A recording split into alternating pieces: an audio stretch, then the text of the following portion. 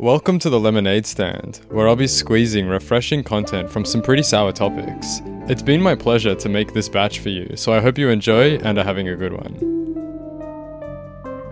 Sebastian Rodriguez was caught during the To Catch a Predator sting of Riverside, California. He was 20 years at the time and believed that he was speaking to a 12-year-old female. Over the course of this video, I will dissect the chat log between he and the perverted justice decoy, and then take a look at his confrontation with Chris Hansen at the sting house. The information that is available to us is only a small window into this person's life, and I'll be using this to speculate on what may have been going on with Sebastian at the time of the incident. Please keep in mind that these are my personal opinions, and the goal of this video is to give us all a closer look into this individual, then for you to take the information presented and formulate your own opinion on what sort of person that he may be. This chat log is a short one, only spanning around 2.5 hours, starting at 5:42 PM and then ending at 8:17 PM the very same day.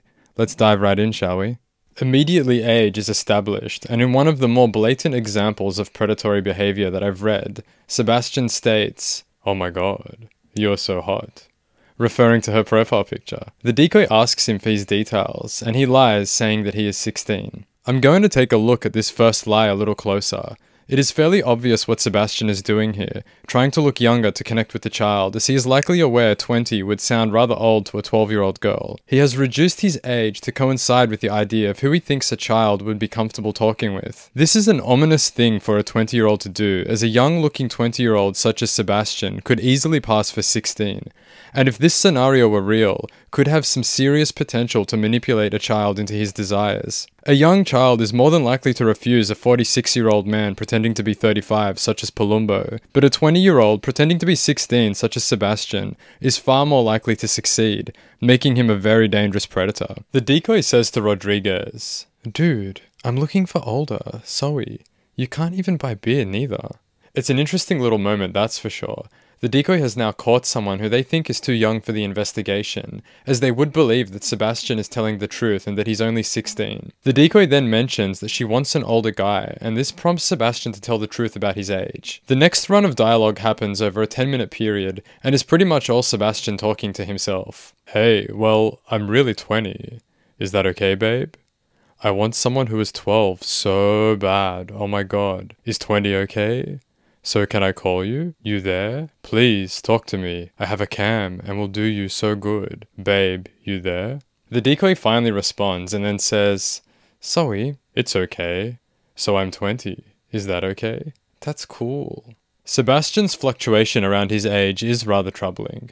His ability to lie about something like this, then shamelessly shift when it suits him, is something that only seasoned liars partake in, and something that I do imagine spills over into his everyday life. He has spotted something that he wants, and he adjusts his age to get it. I would argue that this is one of the most common forms of lying, or at least one that we would see quite frequently. If someone is late to a function, for example, and is aware that they are still an hour away, they may say that they're only half an hour away, as it deflects heat from that immediate moment, and allows them to repel the unwanted confrontation for a bit longer. Or someone who hates spicy food may be on a first date with a person that they are quite attracted to, and when asked if they do like spicy food, they say, "Oh yeah, I love it for sure," in an attempt to look relatable, as their date has just ordered the spiciest dish on the menu. I would say at some point, most of us have spun a lie like this to some degree, and we have definitely had these lies used upon us, whether we know it or not. What we're seeing here with Sebastian is an example of this style of lying.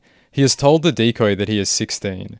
The decoy has expressed that she doesn't want to talk to him, as the perverted justice team have no interest in busting a 16-year-old. Then he immediately changes his age to 20. The decoy falls silent for over 10 minutes.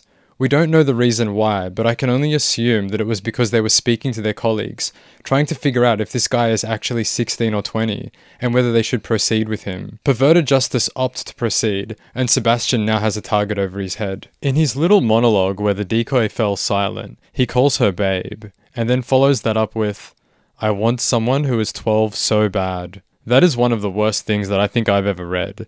Sebastian is ranking in the worst of the worst here. As I read through this log, something that is a reoccurring thought which comes up for me is my inability to decide whether Sebastian is actually attracted to minors, or if he is just a horny young brat who is only thinking with one part of his body. Whether he is lying about wanting a 12-year-old or not is irrelevant though, as saying this is just a trick to get her to feel special and comfortable with him. A 12-year-old likely hasn't had much exposure to male sexuality, and he is trying to fit into a category here where he may be one of the first people, or the first person, to show her that she is physically attractive. Telling her this will work to get her to engage with him on a level that she may not have engaged with before. I would argue that Sebastian has done this before. Again, if this scenario were real and Sebastian were to say to a real 12-year-old girl that he wants someone her age, this could lead her to ask, "What do you mean? Why would you want me?" And then all of a sudden, dialogue has now been opened for him to begin to show her the parts of the male psyche, and she likely hasn't seen this side of people in her short time on the planet, so it may make her think, this is a rare occurrence. Maybe I should speak to this man more, because other men don't seem to see me this way. As the chat goes on, Sebastian really wants to talk to the decoy on the phone. I imagine this is because he thinks that she is talking to other guys. Notice earlier in the chat how the decoy said that she is looking for someone older, someone who can buy her booze at the very least. This will become an important line that I think affects a lot of this chat log. Sebastian becomes focused on the idea that this young girl is going to be meeting up with someone tonight, so it might as well be him. He probably feels as though he is working against the clock here. It's only a matter of time before she finds someone more suitable than he, and he has already messed up by telling her that he was 16. Even now, after revealing the truth and mentioning that he is 20, he is still aware that this might be too young for her. And believe me, the irony of that statement is not lost on me, that's for sure. The panic has thoroughly set in, and he wants to lock her down on a phone call, because A, that will verify that she is real, and B, it'll essentially prevent her from talking to other men, as all of her attention will be focused on the call. He is in the process now of trying to eliminate the competition, and we see him ask her to call him 13 times within the span of 30 minutes. In between his incessant requests for her to call him, the decoy asks, "What do you want to do if you come over?" His reply is, "We can do whatever. I'm hot too, I promise." She then asks for his name, to which he lies again and calls himself Chris. It also appears that they do have the phone call that he wanted, as there is a break in the dialogue for around 6 minutes, and after this break, he no longer asks for her to call him. After this phone conversation, the decoy expresses upset that he is unable to bring the Mike's Hard Lemonade. I assume during the call he said that he would be unable to obtain it. Again, this little bit of information will become important to keep in mind later on in the video segment. This is a very short chat log, likely one of the smallest on record at only 3 pages long. The segment coming up will take up most of the log, and is pretty heavy on the predator chatter. "Are you talking to other guys about coming over too? Lol, no, should I? Because I think I should be the one that you pick. Because I am hot, laugh out loud. No, I don't think you should. I think you should just settle with me, laugh out loud." His words resemble that of an impatient young man. It looks as though he's almost selling himself, like a marketplace for men where people of all ages can come and select a man for the evening. He has found a prospective buyer and is trying to convince her that he is far superior than the other male specimens in stock. As we saw with Corey Ahia, Sebastian here borders on having a lack of humanity. Instead of asking the young girl why she needs to drink at the age of 12, why she's looking for an older guy, and is everything okay in her life, he instead proceeds to fuel the darker side of his mind. He is completely desensitized to the horrifying nature of his desires, so much so that he thinks that he is in some sort of race. A race where there is a 12-year-old child as the prize, and he must get in first before the competition beats him to it. He doesn't see this 12-year-old girl as a person. He sees her as a sexual object that is to be claimed by some man. He is younger than most predators, that's for sure, but he sure as heck is just as bad. The decoy says, "What we gonna do? We can eat, watch a movie, hang out, and I would want to play with you." "That's kinda boring." Laugh out loud. "Well, I want to play with you. Would you let me? I would please you really good. Trust me." "What you mean?" "Like make out and touch you and stuff." "Are you a virgin?" "Yeah." "Cool." "But I done stuff before." "Cool." "What's the farthest you have gone with a guy?" "I touched him and stuff." "Cool." There's not too much to pull apart here. Sebastian is testing the water, alluding to sexual activity by using playful wording and gauging how far he could go with her. By asking if she is a virgin, this clearly indicates the extent of what Sebastian wants here. She confirms that she is a virgin, and he wants to know how much she has done, then proceeds to question her on what she would like to do with him. Coming up, we have a very interesting moment. Sebastian says, "What would you want to do tonight?" I mean, what would you want to do tonight? It's interesting to note that Sebastian gets a little more concerned about his sentence structure here. I'm not sure if I'm missing something simple, but it does strike me as strange some of the corrections that he places upon his own words. For example, at the start here, he corrects his spelling of the word you, changing it from the letter U to all capitals Y-O-U. I'm unsure why he does this. Maybe it's to accentuate the question that he wishes to ask this child? Saying it this way, there is no mistake. He wants the child to know that she has full control over the situation. An interesting little side thought as well, throwing control to the child this way, something that we do see many predators do. A child is unable to provide consent for a multitude of reasons. One of them being that a decision they make, such as consenting to sex, may not be in their best interest. Yet they don't have the age or experience to fully grasp why that may be. When we see a predator like Sebastian throw control to the child this way, it can really only spell one of two things. The predator is either completely aware of why it is illegal to sleep with a child and is ignoring everything for their own sexual fantasy, or the other option, which I think is more pertinent to Sebastian's case. He is completely oblivious to why this may be illegal and cannot see the error in his ways at this particular moment. Likely Sebastian is a rather immature 20-year-old and hasn't begun to yet pay attention to his own transition from child to adult. What I mean by that is, and I'm certain we all experience this to some degree, is the Peter Pan syndrome.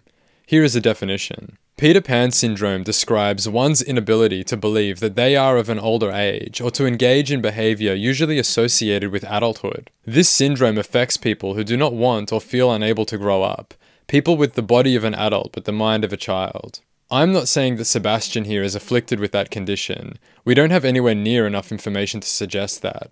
What I do offer though is a speculation on his personality based on what we have in front of us and the video segment with Chris Hansen. The transition from adult to child is not really well defined. One day we are children and then the next we are told that we are adults. I remember once at 24 years of age, I was watching the news and the reporter said a 22-year-old man was arrested for robbery. I had a thought along the lines of, hang on, he's 22 and being described as a man? That means, oh, when did that happen? I'm a fully fledged adult now, hey? Every year piles onto the next, and before you know it, responsibilities, relationships, careers, conflicts, bills and payments all tighten the noose around our metaphorical necks, and we must devise a strategy for how best to navigate this stormy hurricane as pleasantly as possible. It's not an easy task. And for most people, at 20 years of age, the storm of life hasn't begun to reveal how intense it can be, and a lot of people don't have to fully face what it is to be an adult just yet. But the law still does apply to these people as though they are adults, and they must bear the full weight of consequences if they make poor decisions. This now brings me to our friend Sebastian here. Sebastian is a young man with raging hormones. He has found something he wants, is completely ignorant to the dangers of what sleeping with a child could do to her, as he himself probably views himself as a child. He would not see himself as an adult preying upon a minor, but just as some good-looking young thing who's keen to get with someone else young and good-looking. It doesn't really matter the age to him, as long as the attraction is there between them both. If that is there, then it can all be put down to two young kids having fun. He is not looking at her as a 12-year-old child, but as someone who is in the same category as he, the category of being a young adult. She is just entering into this world of being a young adult, and he is leaving, so there's no real problem here morally for him to dive into a sexual liaison with her, in his mind anyway. And that goes back to my comment about him throwing control to the child. He says, "What would you want to do tonight?" As long as this child says that she wants to engage in sexual activity with him, then it is okay with him, even though the law says it's not. Morally, Sebastian has already resolved it with himself. The decoy says, "I don't want to get preggers." "Lol, you won't, babe." "Why you say that?" "We can just play. Or I could use 2 condoms. That would be safe." "For reals?" "Yeah, that would make it safe, I promise." "You gotta bring 'em, 'cause I don't got any, laugh out loud." "Yeah, I would bring some. Do you want to? Or would you want to?" "If you don't hurt me." "I heard it hurts." "I'm not going to hurt you, babe. Plus, I'm not really that big. I'm like normal size. And if it hurt, we could just play. I would please you good." "Oh, okay." The decoy states her concern over getting pregnant, which is always a very subtle way for the decoys to hint at wanting sex, without explicitly having to state that they want to do it. It infers to the predator that they are keen, but they have concerns. This then opens the door for the predator to engage in highly sexual conversation. It's a very smart little trick that I see the decoys use a lot, and it is highly effective. Sebastian goes on to explain that he will not only bring, but can use double-layered condoms for added safety. He also alleviates her concerns about intercourse being painful by exposing that he is not that big. I really don't know what else to say about that other than this man really has done a stand-up job at making himself look like an absolute heat-seeking predator, hey? Sebastian is like a bull that has just seen red. He's charging without thinking and will say and do whatever. He will lie and say that he's 16, then tell her the truth that he is 20 in the very next sentence. He'll tell her that he really wants someone who is 12 years old, and that he has a small penis. Now, whether those last two statements are lies or not, these words are all an attempt to groom the child for sex. For him to openly state that he has a small penis and wants someone who's 12 years old, it really looks to me like he is a young man who has figured out a system to groom children. Who knows if he's ever been successful before this, but the lack of hesitation in saying these things strikes me as very unnerving. The chat presses on and Sebastian says, "I could, eat you out and stuff if it hurt. Does that sound good?" Okay. "Would you want to have sex? And if it hurt, I could touch you and eat you out and stuff." "Hey, I gotta pee and go shower. I'm going invisible, but I will IM in 15, okay? Going invisible so peeps don't bug me." "Babe, I really want to do this, and I don't want you to find another guy."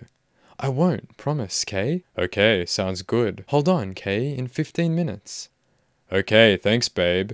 Because I like you, and I think we have a good connection. Kay." "Thanks, me too." "So don't forget about me, and I do want to go over, and I will. It will be fun, I promise."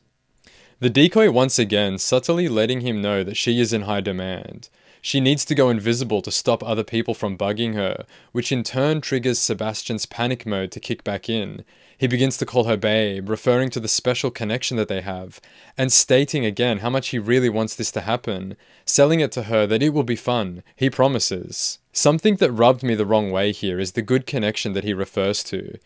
It really bothers me, I suppose, because of my definition of what a good connection is. I would say, to have a good connection with someone, we would have to be talking for hours and hours, days, or weeks even. If we see eye to eye on a lot of subjects and our unspoken bond hasn't been majorly influenced by the drug that is attraction, then I would say we have a good connection. Attraction can really alter a lot of things as well, especially when you meet someone for the first time. It's a powerful little mechanism that our brains use to establish who we would like to mate with.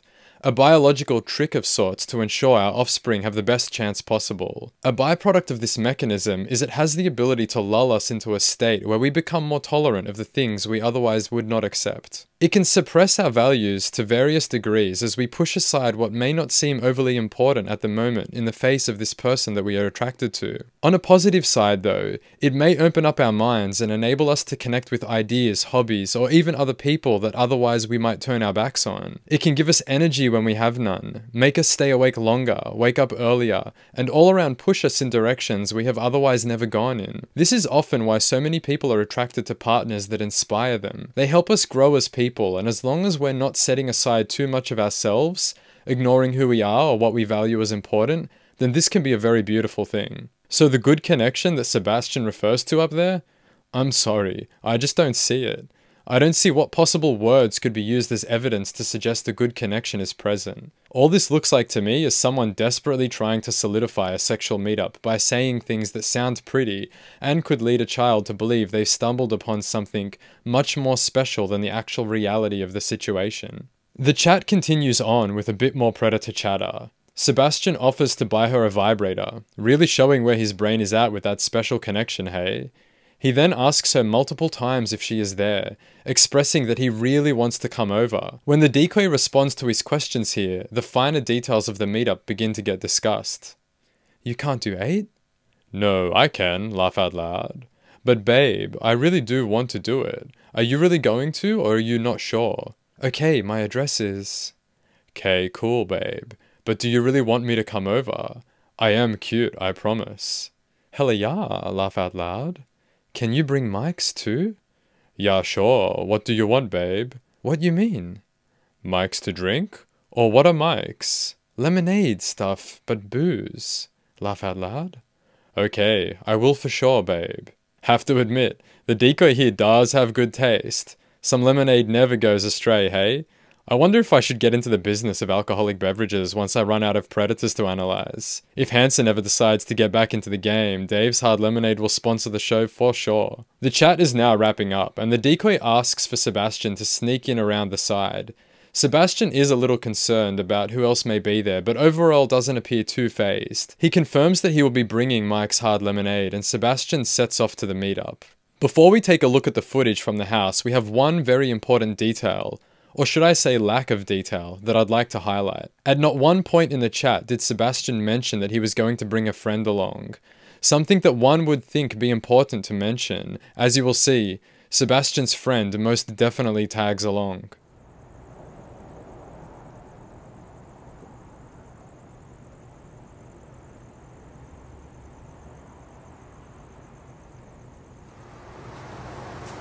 Hey.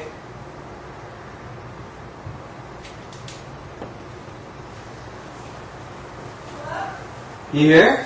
Hey, come on, I finished brushing my teeth, okay? Hold it, can I please sit down for a second? What was that? Hey, how are you? Good. Good. Why don't you come on in, please? Right now, have a seat right on that, and you go sit right next to him. Okay, come right over here, please. Right over there. Yeah. What are you guys up to? Sebastian has entered the house and brashly moves around the room as he immediately begins looking for the decoy. Whoever placed the location for these hidden cameras really needs to be congratulated, as this shot is spot on. We're able to see the curiosity on Sebastian's face shift to confusion as he is approached by Hansen. Hey, how are you? Good. Good. Taking a quick look at Hansen here, he opts for a more serious approach.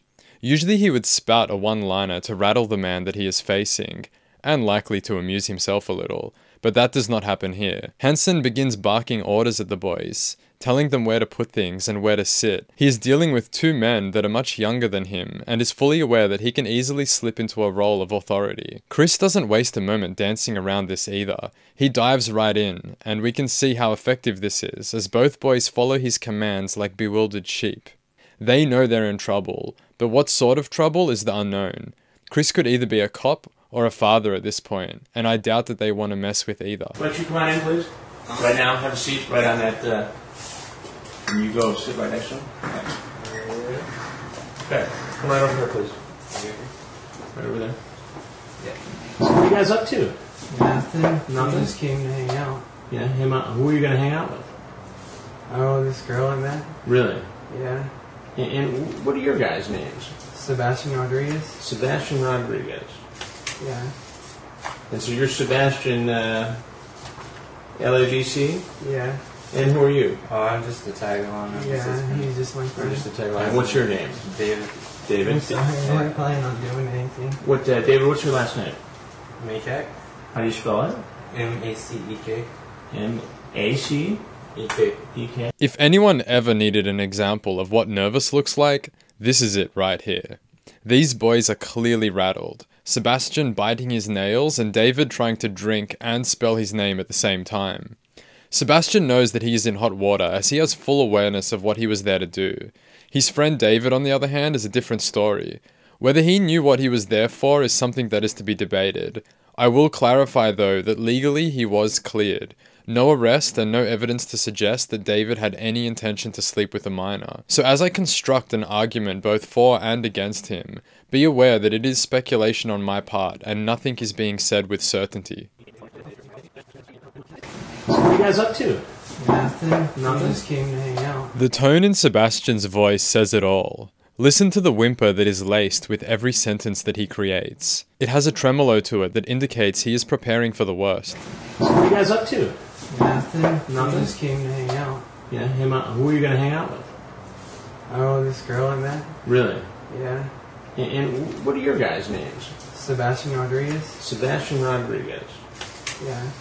It is also plausible to assume that he is playing this submissive role to look as least threatening as possible, something that would line up with his character. If he is willing to tell a 12-year-old girl that his penis is small to sleep with her, then I wouldn't put it past him to pretend to be pathetic, to give the impression of harmlessness in an attempt to evade trouble. And so you're Sebastian, LABC? Yeah. And who are you? Oh, I'm just the tag along. Yeah, he's just my You're friend. just the tag along. What's your name? David David? I'm sorry, I wasn't planning on doing anything. What, David, what's your last name? Maycheck. How do you spell it? M-A-C-E-K. M-A-C-E-K? E-K. And Sebastian, what's your last name? Rodriguez? Rodriguez.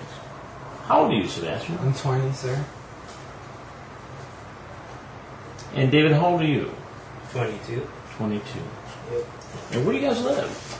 I live in North Hollywood, In sir. North Hollywood. Yeah. Yeah. And what are you drinking there? Sebastian is about to stand up whilst Hansen talks to his friend. Pay attention to his movements, as the focus is not on him right now. He is under some serious pressure in this moment. Hansen has walked out with paperwork, so he's probably not a father, and going to jail would be a worst nightmare for most people, let alone a 20-year-old man who just wants to have fun and not think about consequences. No beer. We're rockstar. So it's just an energy drink then? Yeah. Yeah. I had a drink on the And so who were you guys here to see tonight? I don't know, just a girl I met on the A internet. girl you met on the internet. Yeah. And how old is that girl, do you suppose? I don't know. What did she tell you? We just talked. We just said we were going to come over. Right. We weren't going to do anything. Yeah, but what age did she give you on the internet and the chat? I don't know. I wasn't talking at all, so I don't know. I'm just the tag along. Or just the tag along? Yeah. Right. But she did give you an age. I can't remember. I really didn't pay attention, sir. 12, she said. Yeah, that's bad. 12 years old. And you saw her picture, right? In her I did. profile? Well, You did. yeah, I did. You did. And how old did she look in the picture? I don't know, I'd say 16. She sounded old, that's why I talked to her. But she told you she was 12. I know, but she really Sebastian. sounded old, sir. You started out saying that you were 16 and then you changed it to 20 when she said she wanted somebody older. Yeah. You say, I want someone who is 12 so bad, oh my God.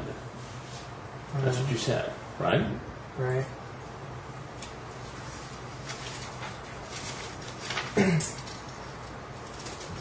She says, what's your name? You say, Chris. Yeah. Do you also go by Chris, Sebastian? No. So I you just said gave her that Chris. name? Yeah. Chris has Sebastian against the ropes, and he's not letting up. Sebastian's body language is that of a frightened lamb. He is fidgeting, his voice quivering, cannot sit still. He seeks eye contact but cannot maintain it, and is blinking rapidly. It is also interesting to note that he is not denying anything that Chris is confronting him with. He did have a small defense where he said that she thought she sounded 16, but he didn't die on that hill. Sebastian is a very immature young man and is getting a crash course on adulthood from Hansen right now. It doesn't matter how submissive Sebastian tries to make himself look, as this has probably worked for him in the past when he's gotten in trouble. Chris just does not stop and say, "Ah, you little brat, get out of here." He continues on, and the physical signs of visible discomfort continue to grow as the interaction moves along. Who were you guys here to see tonight?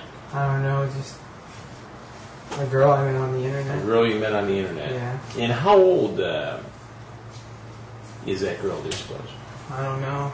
What did she tell you? We just talked. We just said we were going to come over. Right. We weren't going to do anything. Yeah, but what age did she give you on the internet and the chat? I don't know. I wasn't talking at all, so I don't know. I'm just the tag along. Or just the tag along? Yeah. Right. But she did give you an age. I can't remember. I really didn't pay attention, sir. 12, she said.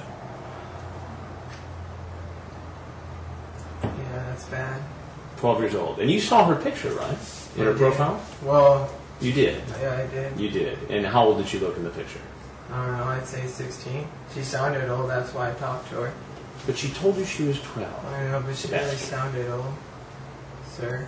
You started out saying that you were 16 and then you changed it to 20 when she said she wanted somebody older. Yeah. You say, I want someone who is 12 so bad, oh my God. That's what you said, right? Right.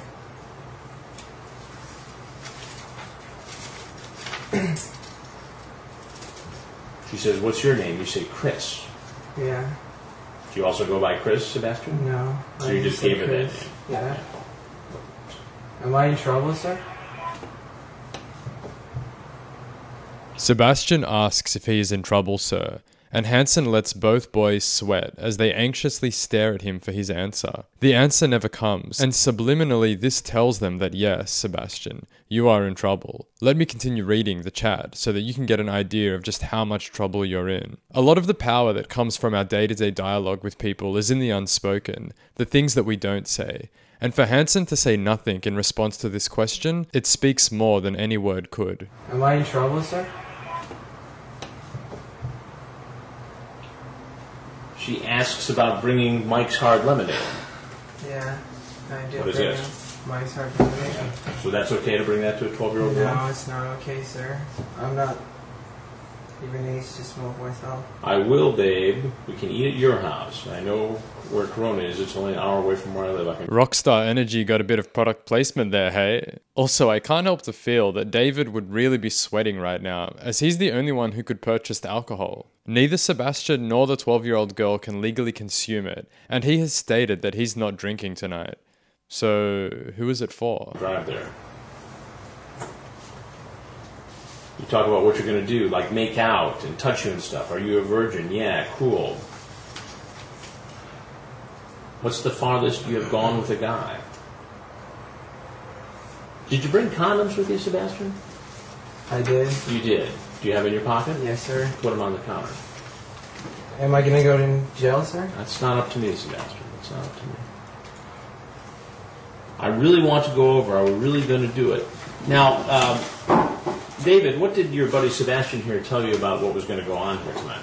Really nothing. It just came along. It's just a tag along. So Just to tag along. I really didn't know. I really wasn't planning on doing anything, sir. I was just gonna come over here. Seriously. You got Mike's Hard Lemonade. You got condoms. Sounds like you were planning to have sex with this girl. I'm not, sir. But why would you bring this stuff, I know, Sebastian? sir. How does that look? I know, sir.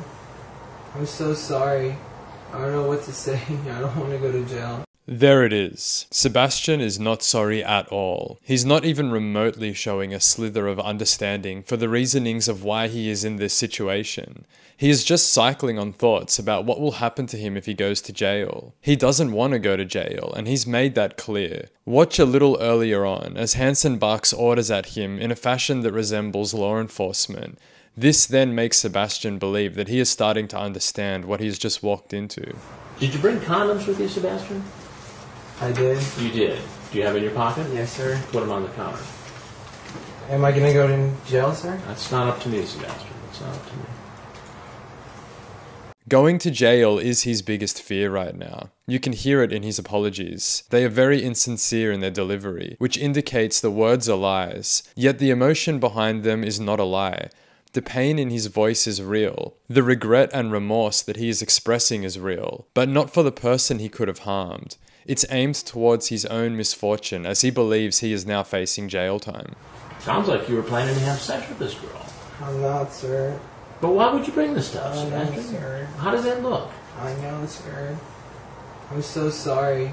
I don't know what to say. I don't want to go to jail. What would have happened if I wasn't here and a 12-year-old girl was here?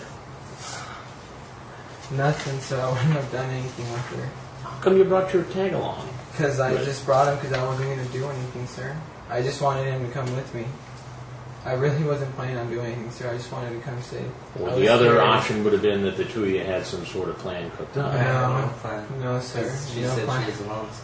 The way Hansen says you both had some sort of plan cooked up really tickles me. Or I the was other curious. option would have been that the two of you had some sort of plan cooked up. The tone of his voice in conjunction with the way that he waves his paperwork at them, it really paints them in a light as though they're a dim-witted criminal duo cooking up a god-awful plan to rob a bank or something. And then the way that they both stumble over their own words as they try to defend themselves really adds to this picture. It's one of those unscripted moments that gives us a glimpse into how Hansen's mind works in these moments. And I really find this one to be amusing. I really wasn't planning on doing anything, sir. I just wanted to come see. Or I the was other curious. option would have been that the two of you had some sort of plan cooked up. I had No. no plan. No, sir. She No said plan. she was alone. So. What do you guys do? Do you go to school? Or I go to Salt Lake Community College, sir. what are you studying? I don't know yet. I'm decided. I figuring think it I out. want to get business, yeah. Yeah. I'm just his friend from Escondido. Right. I live in Escondido. I'm just visiting him. Do you work or Right now I just got, what is it? I got,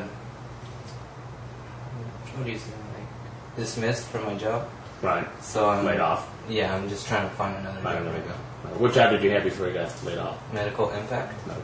Yeah, What does that involve? I was doing like, well, before that I was doing the billing for the pharmacies. Right. This was kind of like it. I was answering people's questions on their benefits. Right. And like, for like the medical Part D, I don't know if you heard it. Right.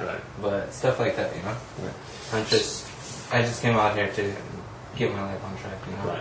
Right. Because I used to live in Utah. Right. But my mom, she kicked me out, so. And I have like kind of family down here, so. Yeah.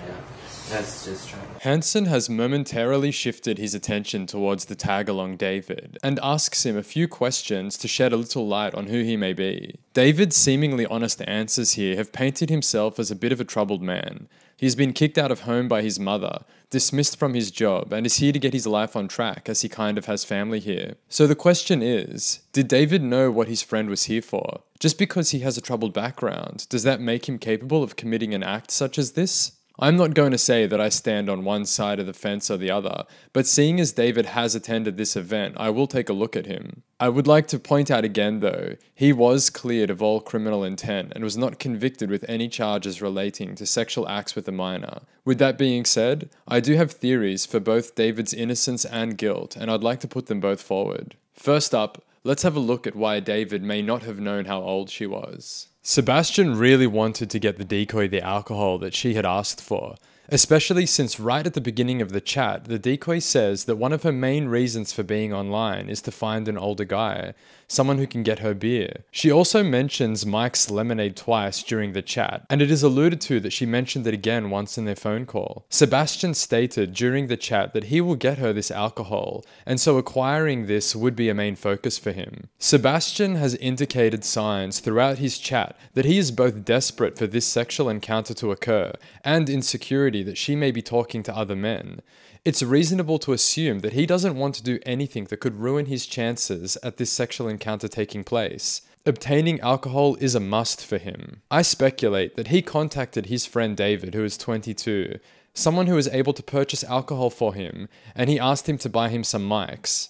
His friend would have questioned him who the mics is for, and I imagine Sebastian didn't want to disclose the full details of who he was going to see. David could have said, "I'll buy the alcohol on the condition that I can come and party with you and this unknown girl," being unaware of her age. On a side note, I don't think it's a very good look turning up to a girl's house whom you've had sexual dialogue with, and the girl is not aware of another male that you're bringing along. That's just plain frightening. Giving David the benefit of the doubt here, if he was unaware of her age, he could have said, "I'll just tag along, and when we get there, let's see if she can call up any friends to come over as well." So David has invited himself to his friend's evening, unaware of the age, and Sebastian does not want to reveal this age, but he also does not want to turn up empty-handed, so he agrees to letting his friend join, likely thinking, if her age is revealed, he can easily say he had no idea, as David has no chance of seeing his chat log. Another interesting thing here is something that I noticed earlier. When Sebastian and David enter the house, Sebastian is well ahead of his friend. He really is quite determined in his attempts to get into the house first and find the girl. He likely wants to evaluate just how young she looks and to see if he can act as an immediate buffer between his friend and the child. There are a few moments of interest throughout the interview as well that I'd like to pull up to somewhat support this theory. As Hansen confronts the boys, Sebastian is clearly more nervous than David. He is biting his nails and has a very shaky voice, whereas David seems less shaken up, more casual. He's likely assuming that Hansen is just an angry dad who wasn't meant to be home and doesn't want unknown boys coming to visit his daughter. Sebastian Rodriguez. Yeah. And so you're Sebastian LABC? Yeah. And who are you? Oh, I'm just the tag along. Yeah, he's just my You're friend. just a tagline. And what's your name? David. David. I'm sorry, I wasn't planning on doing anything. What, David, what's your last name? Makek. How do you spell it? M-A-C-E-K. M-A-C-E-K. E-K. And Sebastian, what's your last name? Rodriguez? Rodriguez. As Hansen mentions the girl is 12 and Sebastian says, "Yeah, I know, it's bad," David is left speechless. 12, she said. Yeah, that's bad. 12 years old. And you saw her picture, right? Some people would react differently, that's for sure, probably hurling abuse at their idiotic friend.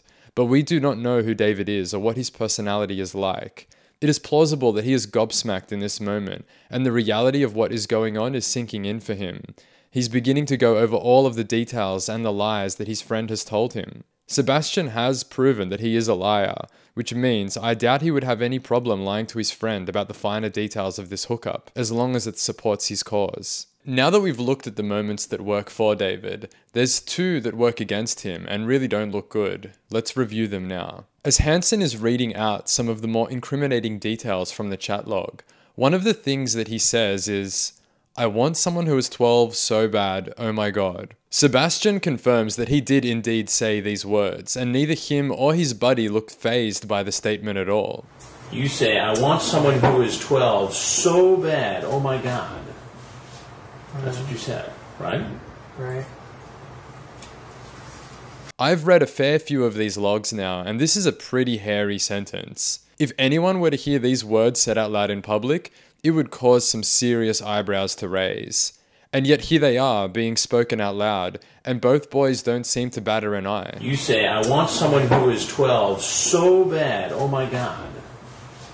That's what you said, right? This leads me to believe that David is more aware as to what is going on than he is letting on. Whilst Hansen was making me laugh earlier with his line about them cooking up a plan, they both defend themselves. And David makes the odd defense that he knew she was alone. How come you brought your tag along? Because I just brought him because I wasn't going to do anything, sir. I just wanted him to come with me. I really wasn't planning on doing anything, sir. I just wanted to come see. Well, the other option would have been that the two of you had some sort of plan cooked up. No, sir. She said she was alone. I'm unsure what this is supposed to mean. If he were to know that she was alone, then why bring that up as a defense? Wouldn't it make more sense for him to say, "I thought this was going to be a party, that she would have friends here"?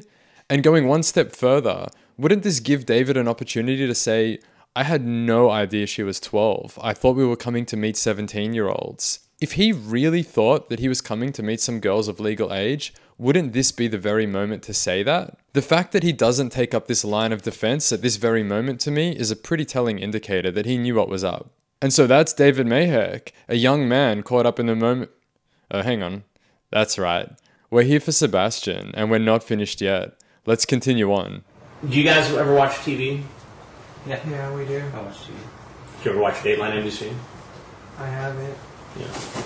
Well, I'm Chris Hansen with Dateline NBC, and we're doing a story on people going on the internet trying to meet kids.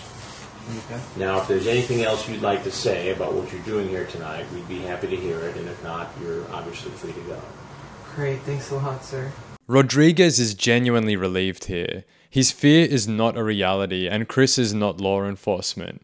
Just some journalist for a program that he's never heard of. It looks as though he feels the worst has just passed him. He's not going to go to jail, and now he just has to deal with maybe his face being on television for a program that no one watches. We'd be happy to hear it, and if not, you're obviously free to go.